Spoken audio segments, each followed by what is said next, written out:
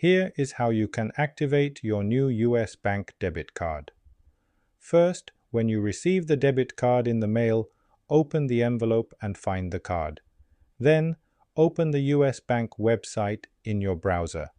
On the main page, find the login form and enter your username and password. Then click the Login button.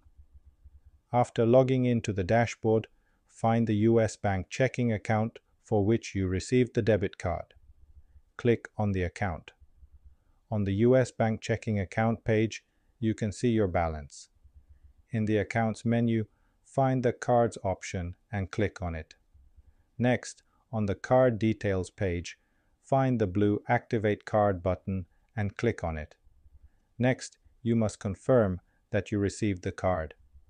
Click on the blue Yes, Activate button. Then, on the Activate Your Card page, you must enter some details printed on your new card. First is the expiration date, and second is a security code. When done, click the blue Activate Card button at the bottom. Next, you can see confirmation that your card has been activated and is ready to use. That is how you can activate a US Bank debit card.